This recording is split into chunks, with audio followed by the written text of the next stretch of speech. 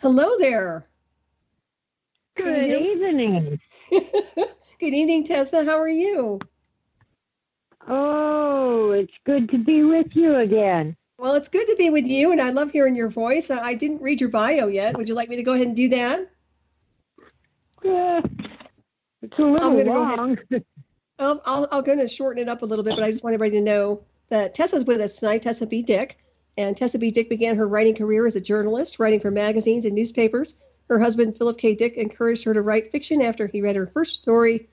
She worked with him on his later novels, including Valis and A Scanner Darkly. Since then, Tessa has produced a variety of poems and stories, as well as a murder mystery and several memoirs. Two of her memoirs have been published in Italian translations, and her surrealist novel, The Darkening of the Light, is currently in the process of translation. Some of her shorter works can be found in the online magazine PKD Otaku, and you can purchase all of her incredible books. We're going to get into all the books that she has available right now on Amazon.com. And please welcome Tessa to the show this evening. That was kind of a short version, and so thank you and welcome. Oh, thank you.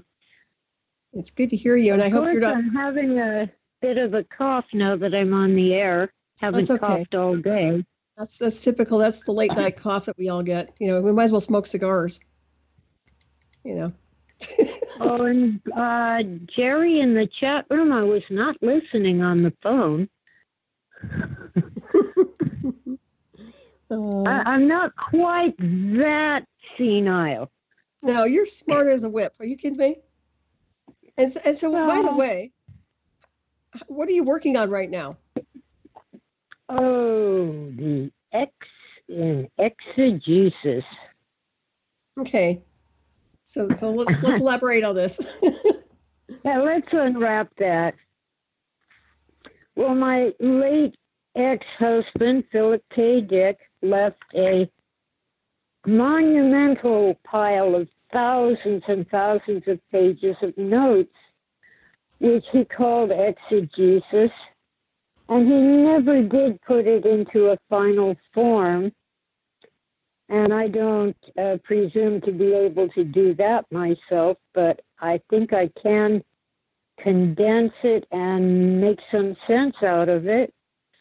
And I've found that a lot of what he wrote really does center on the letter X, like X-Files or the X in algebra, which is, of course, unknown. Mm-hmm. Very interesting. Very, very interesting. X marks the spot, huh? Yeah, well, it's actually the Greek letter. In English, we usually call it either chi or ki or chi. And the Greeks wrote it as an X. And, Phil's vision centered on the fish symbol. He had these visions. I'm just assuming the audience knows a little about him. They inspired his exegesis, and they centered on the early Christian symbol of the fish, which had a Greek word, the Greek word for fish, written inside a drawing of a fish. And yeah, the first letter is a little iota, but the second letter, which looks like an X, is the CH, which is the first letter of Christ.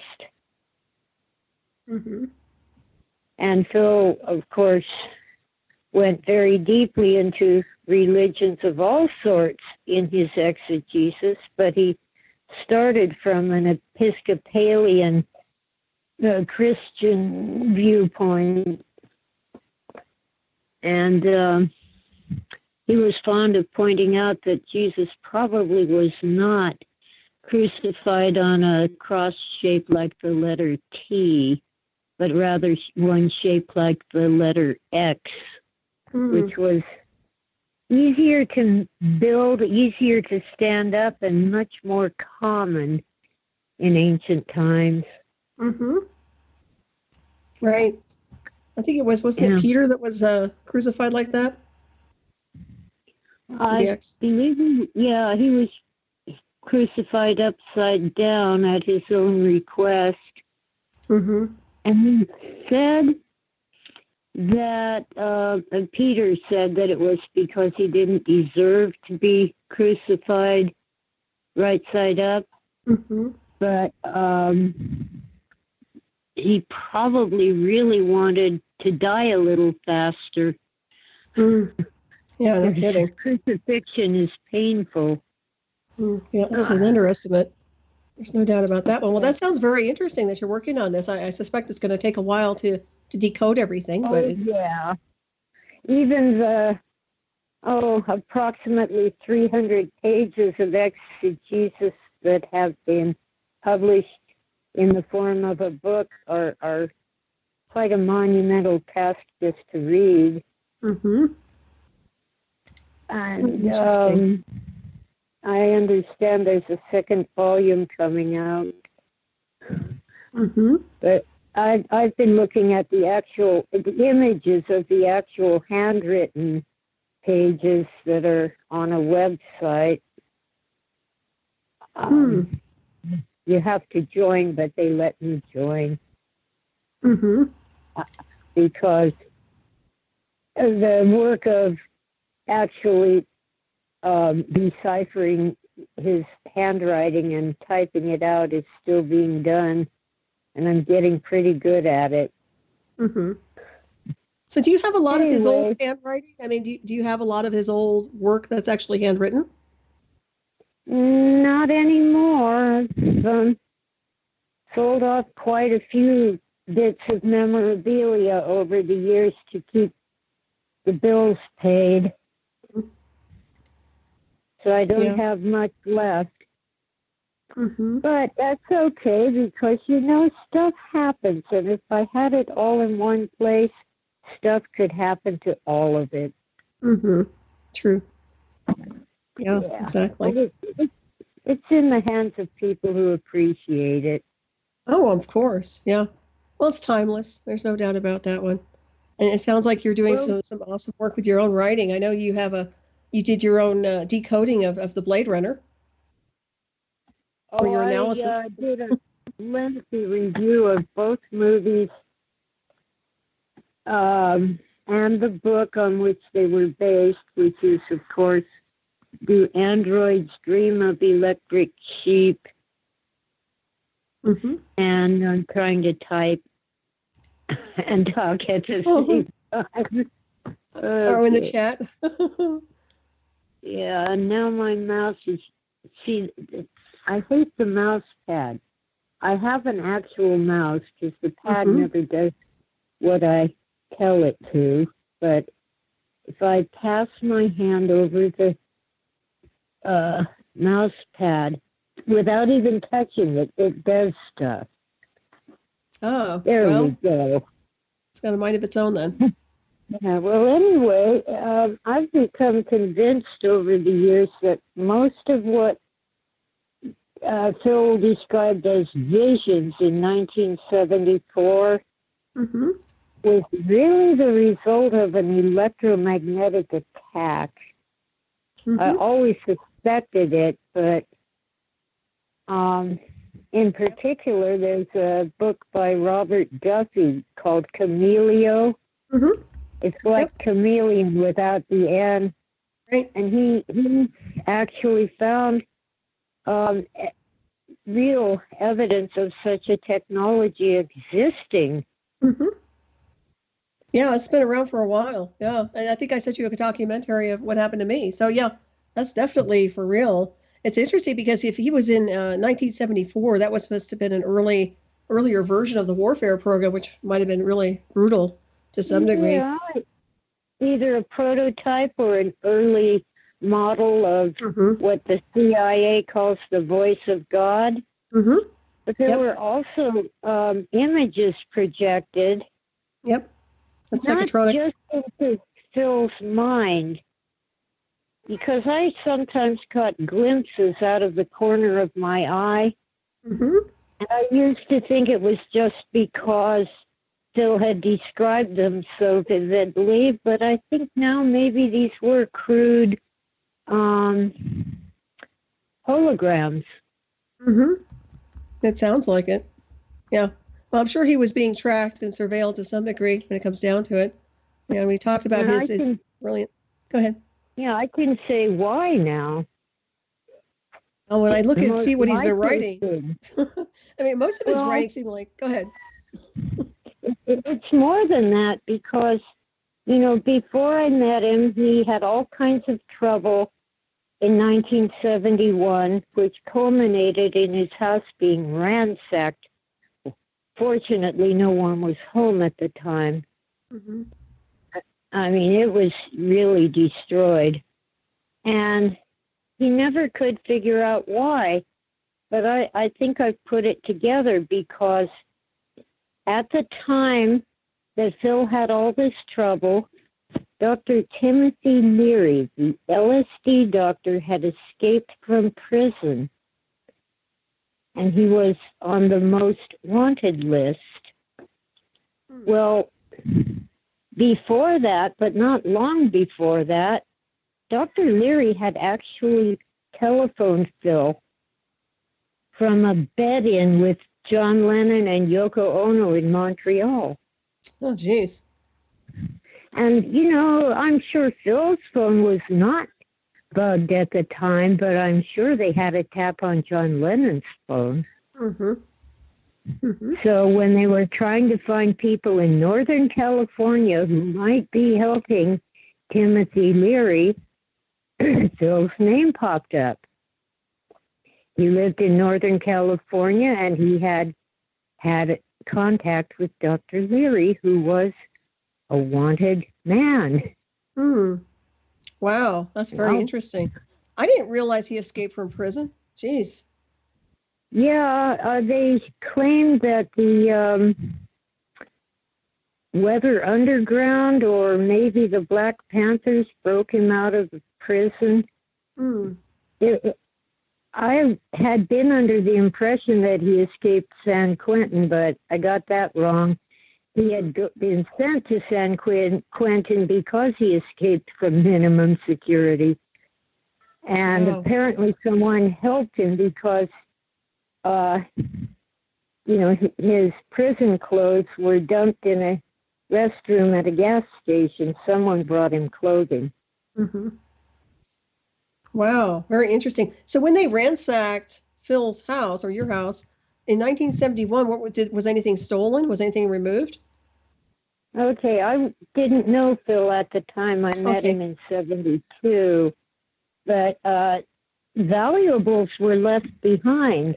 They took his bank records and some of his manuscripts, but they didn't take cash or an expensive watch.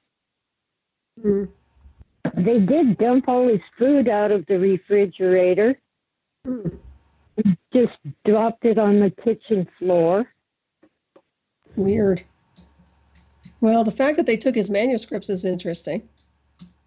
Oh, yeah. One novel, he didn't have another copy, and he never tried to rewrite it. The other one, he had sent a copy to his lawyer, so that was Blow My Tears, the Policeman said. They took Phil's carbon copy, but his lawyer had the original. Interesting. That's very suspect. That's just, well, definitely he's a high target of interest, in my opinion, anyway. And it sounds like he was definitely being interfaced with a technological program of some kind. Sure was. Makes you wonder. Well, I was affected, but I didn't have visions. But my sleep was disturbed, and I had the weirdest dreams. Yeah. It sounds like you were being messed with, if you ask me. Just from the signature alone, I mean, because I know what the technological workings are about insofar as how it feels. So very, very interesting nonetheless. You know, when he transferred out, was he cremated or did he have a normal type of a funeral? No, he was cremated. There wasn't room in the grave for a coffin. You know, his father had purchased a grave when his twin sister died as an infant, and it's a double grave for the two of them. So he's buried next to his sister, Jane, in Fort Morgan, Colorado.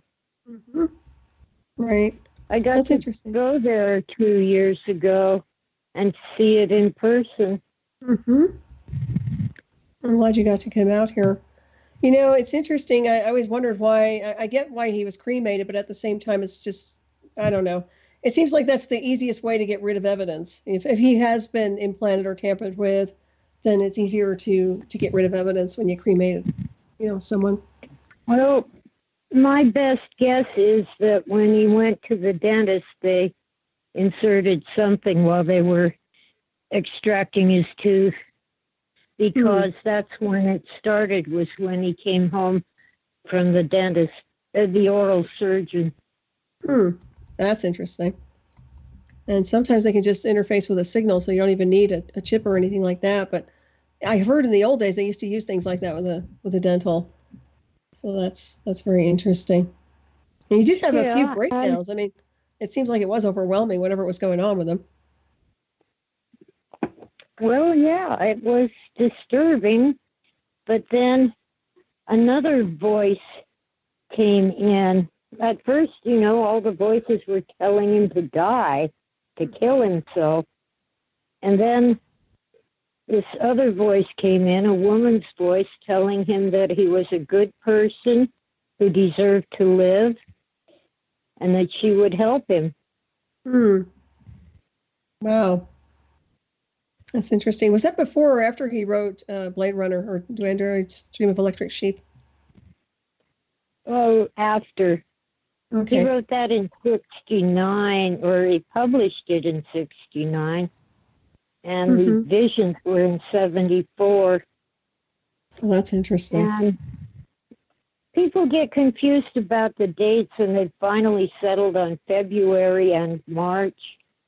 He did have the oral surgery in February, but he settled on the date of the 2nd of March because that's when the infamous Xerox letter arrived. He was sure that it was some kind of coded message, and he didn't know what it meant, but he was pretty sure that somewhere in his unconscious he'd been instructed. Oh, that's wild. A Xerox letter, huh? Well, he tried suicide in Canada a few months before I met him. And he hadn't really any clear memory. He just woke up sitting on the floor of his apartment in Vancouver with an empty bottle of sleeping pills next to him. At the time, you could get potassium bromide without a prescription. It's also known as a date rape drug. Right. Well, his memories, as he said in a speech in Metz, France, his memories began coming back. Two men in black suits had grabbed him off the street, shoved him into the back of a limousine, and driven him around. And they were talking to him and asking him questions. And they told him to kill himself. They used drugs on him and hypnotized him and told him to kill himself. And he almost succeeded. Okay. But when he became conscious and saw what he'd done, he called for help. It sounds like they had him programmed to some degree or hypnotized. Yeah, definitely. So how did he snap out of that? He obviously remembered it, though. Did he just kind of switch gears and deprogram? Well, I don't know how he snapped out of it. I wasn't there. I hadn't met him yet. He just woke up and decided to call for help. Wow. Some serious stuff going on. he's still, he had a sort of a waking dream in which I guess I'll call her Sophia, the female voice that helped him, told him it was the bromide. But at that point, he didn't connect it with anything. He hadn't remembered yet. And I was thinking maybe bromo seltzer, because he pictured his grandmother pulling a blue and white box out of the cupboard when he had a tummy ache. But now I'm thinking she was telling him it was the potassium bromide, the sleeping pills that he took. Right. When he had that communication, was it nonstop, 24 hours a day? No. No? No, it would be in quiet moments when he was alone. He took a lot of naps, and his friends and I all thought he was malingering, not really ill. But his children inherited the same problem. It's a defect in the pancreas and the gallbladder that makes you feel like you have the flu.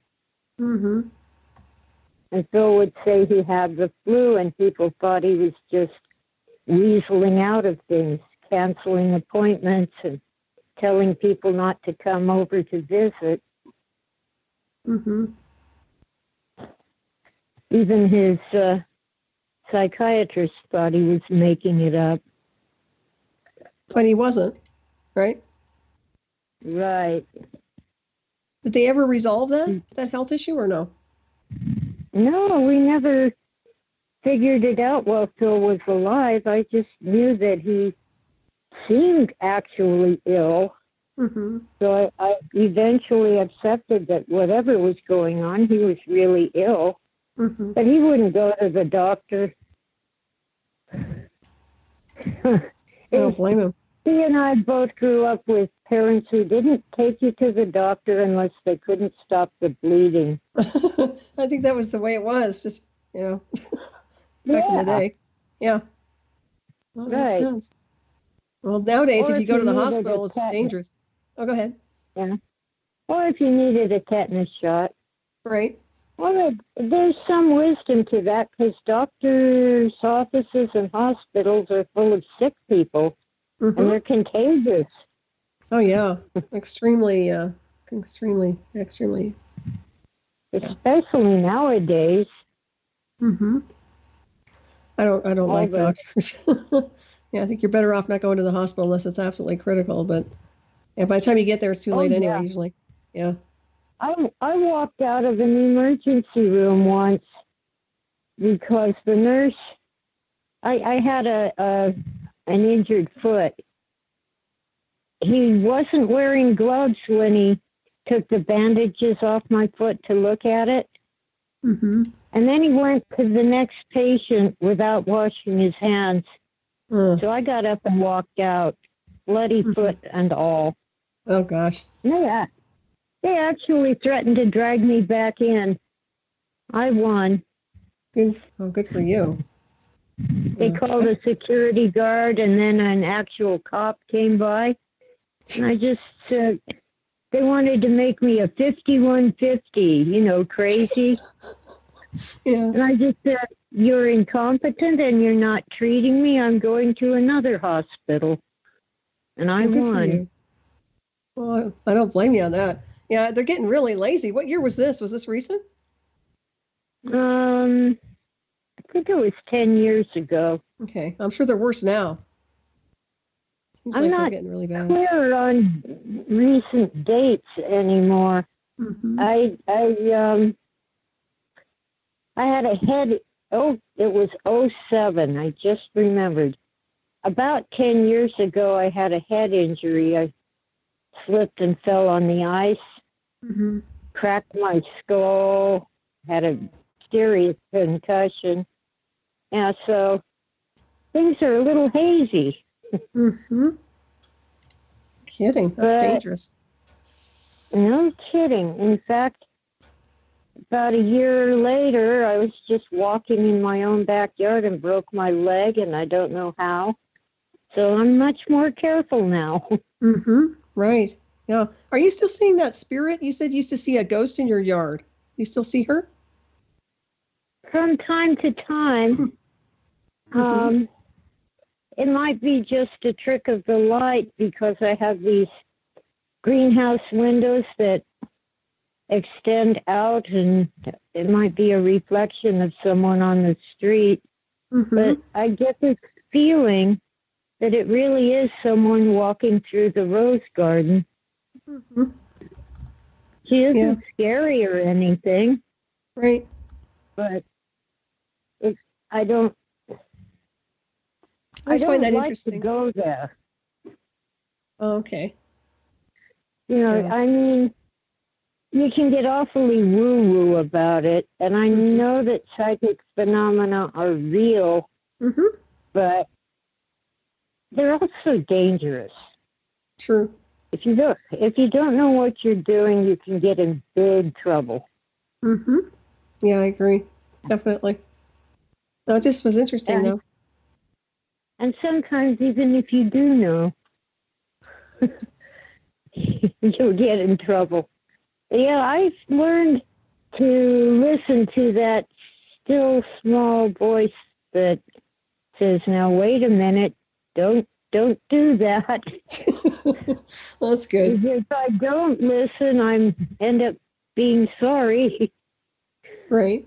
Well, you're fairly analytical. You seem very grounded. Oh, thank you. And intelligent. I know you are. Yeah. Well, go ahead.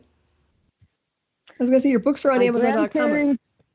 Yes. My grandparents grew up on the farm, and my parents grew up in the Depression. So, you know, I'm kind of a pragmatic American. If it works, use it. If it ain't broke, don't fix it. Right. Yeah, but, times have changed too. The world seems like we're in a time machine. Yeah. Well, I'm more and more convinced that time is not real. I agree. Yep. And Phil had this thing about orthogonal time. So in his mind, the world of Blade Runner is, in a sense, real. But it's really, at its basis, a metaphor for slavery. Yep. These androids, he calls them robots at some point, but they're organic. You can't tell them from a human except that they lack empathy.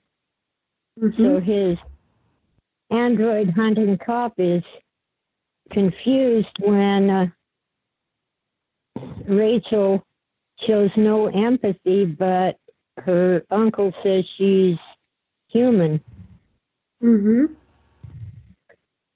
Yeah. But these androids are slaves who want their freedom. Exactly. Well, and then, there's the neural interface, which is an enslavement program too, because the synthetic telepathy program that interfaces a person, a target, will actually enslave their thought forms. So it's very interesting. I mean, that's where I've been with synthetic telepathy. That's why I can say it's a parallel. Sometimes when I see things like Blade Runner, I can totally understand where he's coming from. He was way ahead of his time. I mean, my goodness, I think he knew that, but unbelievable. I've never seen anything like him, quite honestly. He was definitely a legend. There's no doubt about it. Definitely unique and still affecting our world more than ever, in fact. Yep. But as good as the 1982 Blade Runner was, it didn't really capture the whole picture of what's in the novel. With the great loss of not only the animals, but that the earth is depopulated. When I watch the movies, I'm going, where did all those people come from? Right. Yeah. We're supposed to be wiped out by nuclear war. Mm-hmm. And the streets are crowded. That's true, isn't it? In the book, entire apartment complexes are vacant. Mm-hmm. I wonder why they changed that. Oh, I suppose it was more Ridley Scott's vision than Phil's. Mm-hmm. But like... I really tear apart the recent movie, the sequel. Mm-hmm. Because I watched it, even the first time I watched it, I was shouting, continuity, over and over. The biggest one was when Love, the bad android, goes to the police station to use their computer to find Officer K. Mm-hmm. Well, they've already established that Officer K wiped his hard drive so the police cannot find him. And that he's carrying a portable device that allows Love to find him without any help. Mm-hmm. So it's a flaw. That's the big one. Mm-hmm. It's like, no, they just needed to have a gruesome, brutal murder scene. You know? Right. They gotta have their car chases, explosions, and blood and gore and guts. Mm-hmm. You know, it's funny because I didn't even see the new one. I didn't want to see it because I like the old one so much. Mm. Am I missing anything? Well, okay. After 2 hours, they finally bring in Indiana Jones. I've forgotten his name again. Oh, Harrison Ford. Yeah. But it's too little too late. Mm-hmm. He was wonderful in the first film. Oh, yeah, he's awesome. Yep. Great cast. Yeah. Great cast, yeah. Now, if this film were edited, and shortened, 3 hours?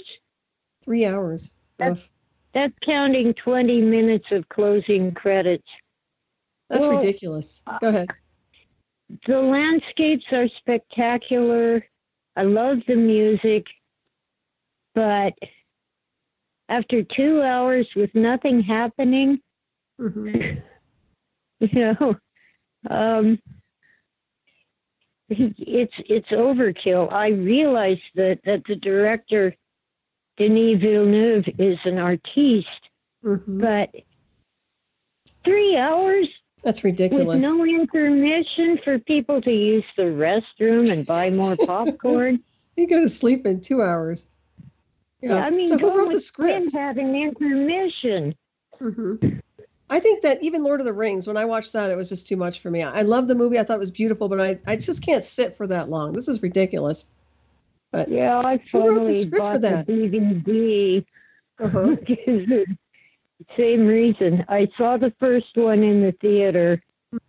In fact, I think it was at the college. I think they showed it for free. Well, but nice. For the next two, I don't know, were there 3 or 4? Anyway, I bought them all on DVD. Mm-hmm.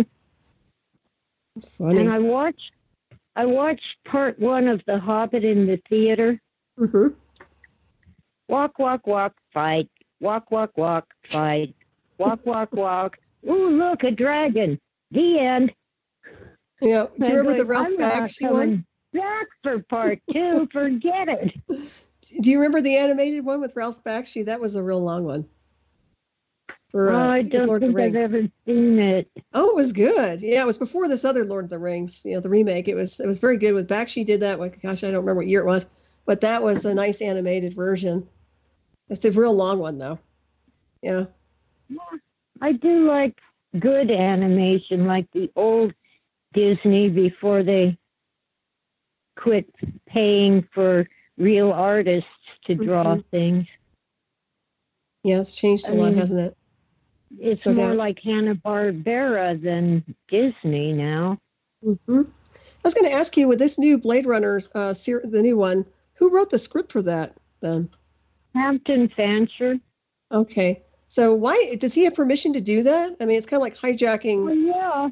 Okay. He wrote the script for the first one, but then for the 1982 film, they brought in a script doctor named David Peoples. Hmm. And Phil hated Fancher's screenplay.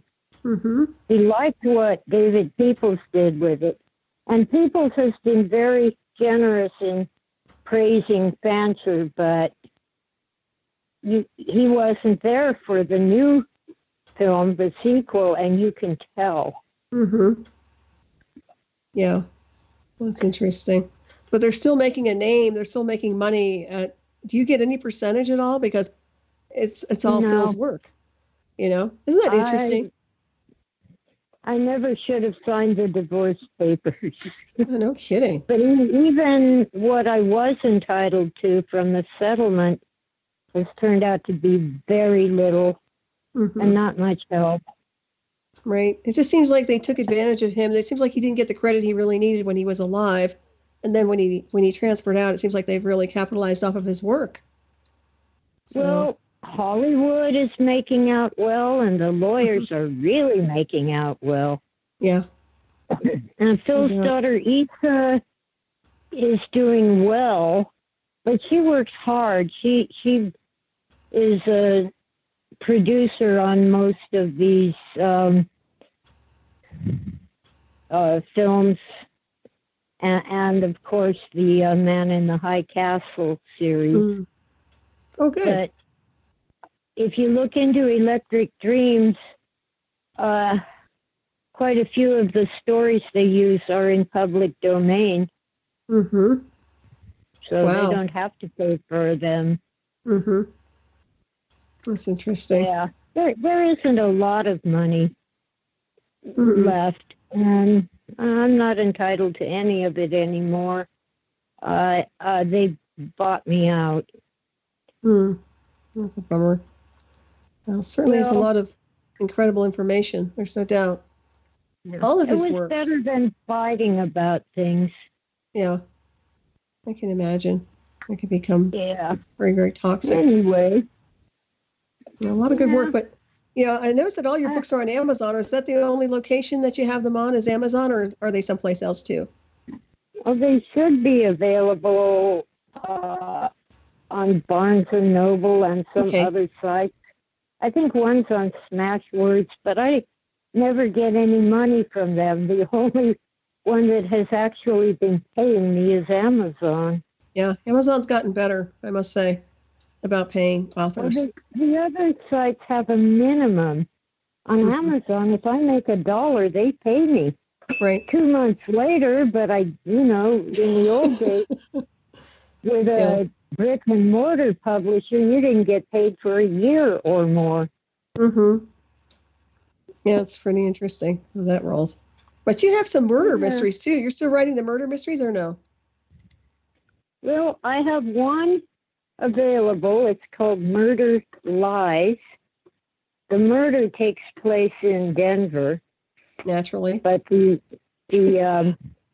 woman, just coincidence. I thought it was a great place to locate a copper mine. Oh, yeah. Anyway, the woman detective lives in Twin Peaks with her cat. Very the interesting. real Twin Peaks in the San Bernardino Mountains. Uh-huh. Near Very Lake nice. Arrowhead. Oh. Mm-hmm. And of course, I have several memoirs. There's Conversations with Philip K. Dick and Philip K. Dick Remembering Firebright, which focuses more on his visions, his pink light experience. Mm-hmm. Yeah, you have some great stuff out there. Thank you.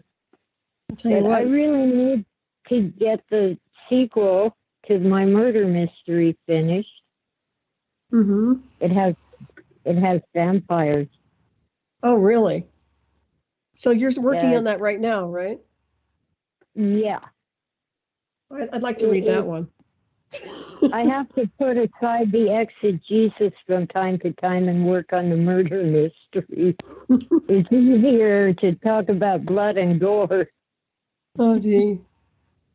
I'm not going to ask about the woman in the van outside, but never mind. We'll talk about that off air. But she's gone. Oh, good. She's gone, but she's within a block. Mm-hmm. Well, when she heard the tow truck was coming, she moved her vehicle. Oh, that's good. Yeah, saved me $300. Yeah. I was going to say plenty of vampires in your neighborhood. Oh, go ahead. We have a homeless problem up here. No, we do too. It's everywhere. Yeah. Maybe she'll be in the murder mystery. Mm-hmm. One of the vampires. Anyway, yeah. She was crashing at a friend's house and renting out her van to other homeless people. Well, that's interesting. That's an entrepreneur right there. Yeah, well, she saved up enough to rent a room. Mm-hmm. Wow. We'll see how long that lasts. Mm-hmm. So anyway. All right, so you are working on the murder mystery with the vampires. Right. Okay. And my woman sleuth is going to find that she really is psychic. You see, she was originally a phony psychic with a crystal ball and everything. Mm-hmm. And she got tired of being a phony and decided to be a real detective. But she's going to find that she really is psychic. A psychic detective. Sounds good. Well, let us know when that comes out, because I'd like to read that one. That sounds very intriguing. Oh, thank you. Have you read Murder Lies? I haven't. I have to read it. So, yes, I'm behind on my reading. But I am going to read it. Now, I was going to ask you also, now you do have a cookbook. This is older, but it's the cookbook for the Kitchen Challenged. Yeah, by the Kitchen Challenge. Okay. What sparked that? It just has a few recipes, but they're easy things that even I can make successfully. That's cute. And I saw that. Most people love the instructions for coleslaw. Ooh, that sounds good. It's a little more time consuming than just throwing some mayonnaise into shredded cabbage, but it's totally worth it. Mm-hmm. Yeah, that sounds good. And that's over there on Kindle, if I'm not mistaken.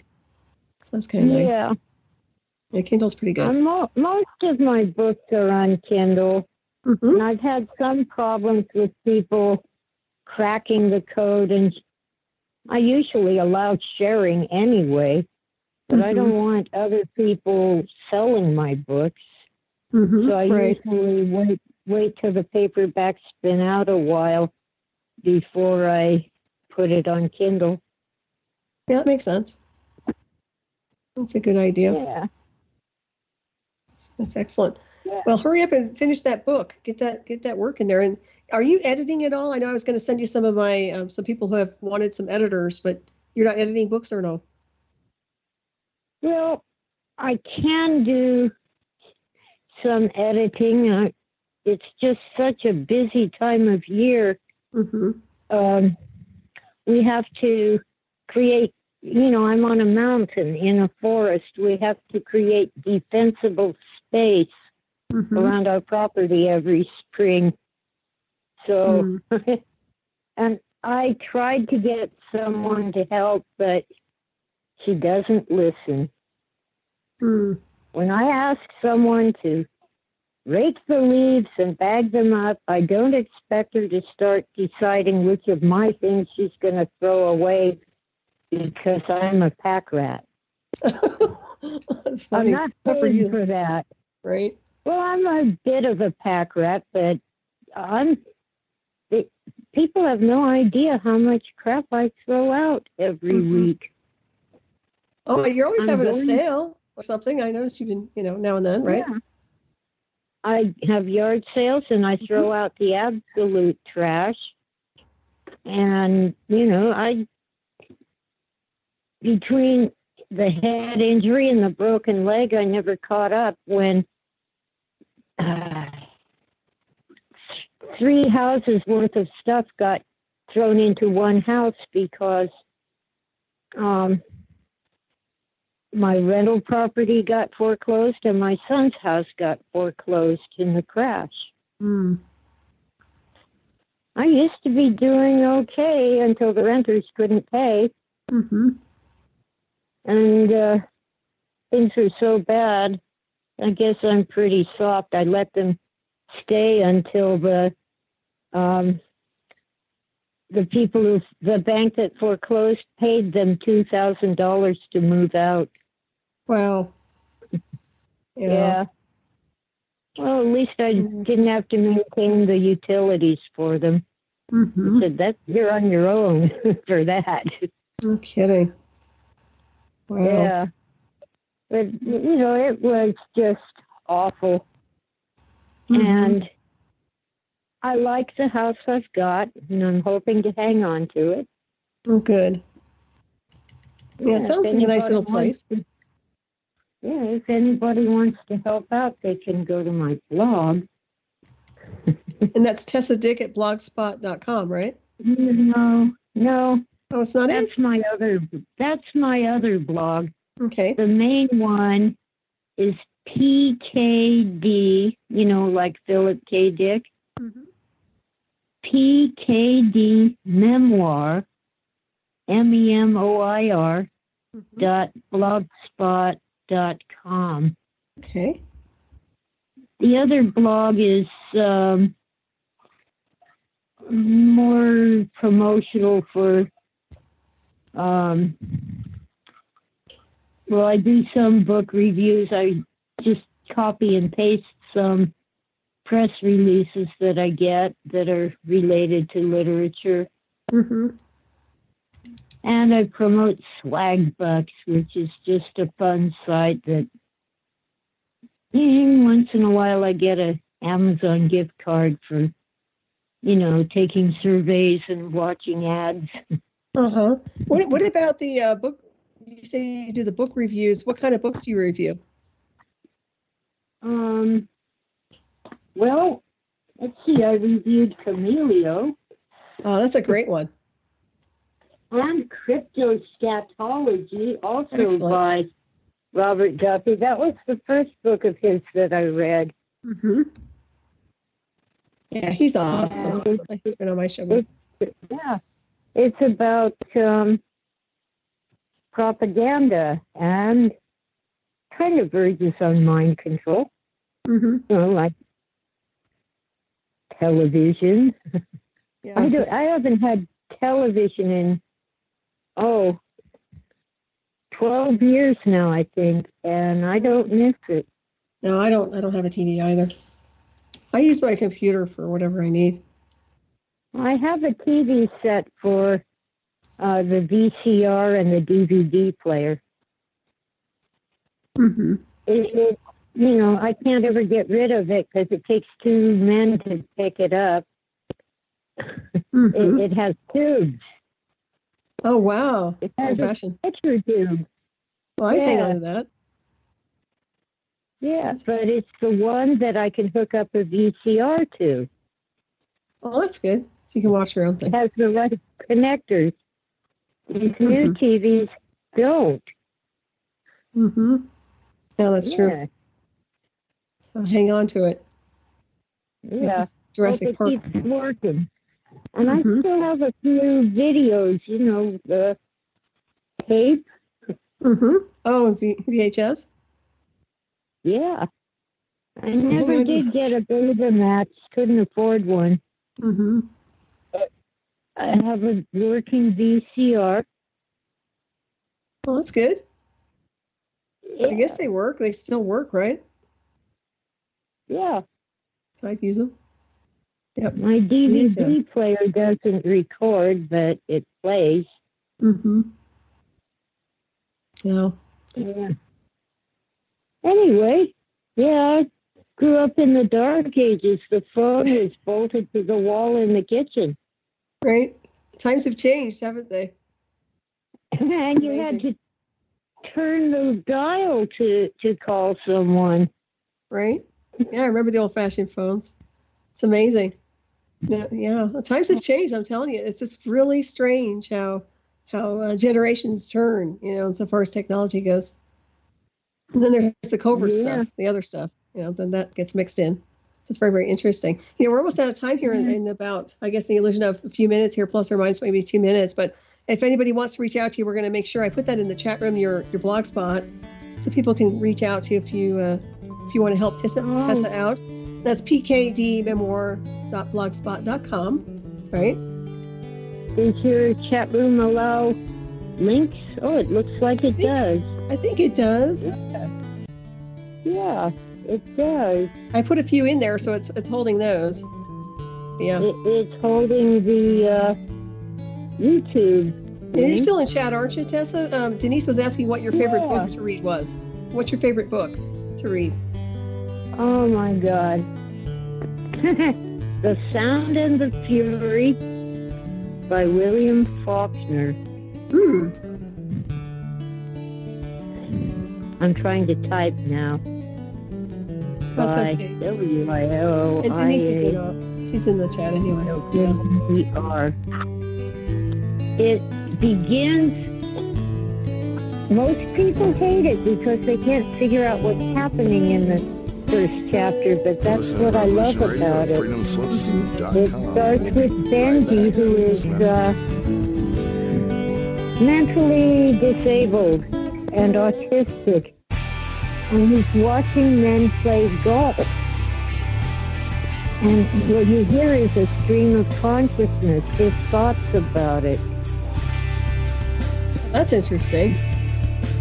The family has sold Welcome to Revolution Radio, where you, the pay the bills. In charge. And here at it was where Benji had kept his pony that he would ride. Information and Tessa? Every day. Tessa, we're out of Revolution time. Radio. We're just out Never sleeps. Well, thank you for being on the show tonight. It's awesome to have you on. Information.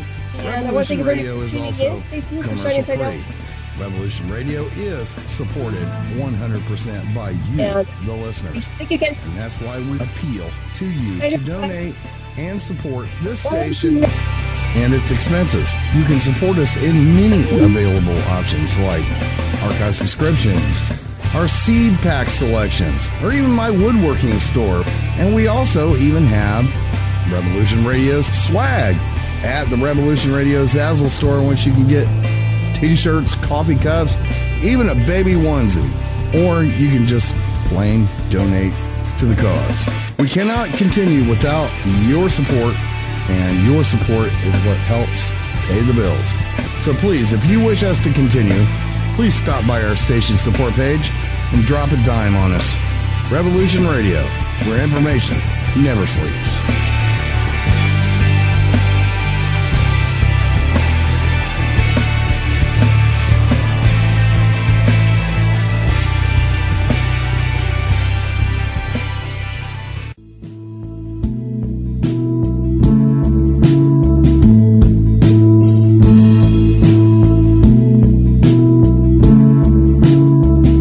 Is your data safe? Do you have the necessary information to assist you in confidently living through just about any survival situation? Is survival and gardening, off-grid living, medical knowledge, or even natural or man-made EMPs on your list of personal concerns? Do you have your documents and your personal information in a safe place in your hands where you know where it is? Well, check out our preloaded EMP-proof thumb drive. Over 3 gigs of survival documents and how-tos, plus the USDA offline food preservation website, and much, much more, including a surprise bonus we just can't tell you about here. With plenty of room left over to store your most important documents. Imagine if a megavirus or a computer failure took out your bank, or all the banks for that matter. Are your banking records safe in your hands? So when they get things fixed,